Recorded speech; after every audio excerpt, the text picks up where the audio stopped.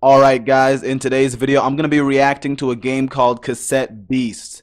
Now if you guys don't know, Cassette Beast is a monster battling game, and the monster designs look stylish and don't come off as bland.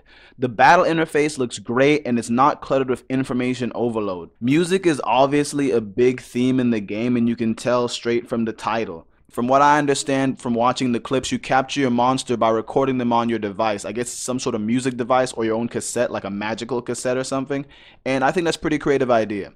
For people who like to combine stuff, like especially like combine monsters and join them together, well, here you go. They have a fusion mechanic in this game.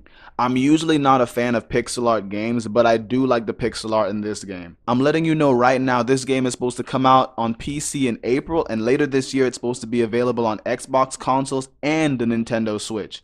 I will say that after watching clips on this game, the creators definitely have great music taste. And I mean, it's very noticeable when compared to other games within the same genre.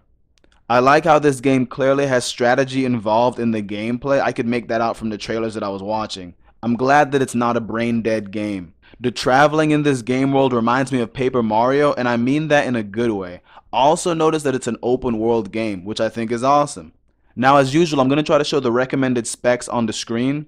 These are the recommended specs if you want to be able to play this game on your PC. This definitely strikes me as the type of game where the developers strive to make a masterpiece instead of a cash grab, and I find that refreshing, and I hope that game is a huge success. And as always, thank you guys for watching, and I hope you have a great day.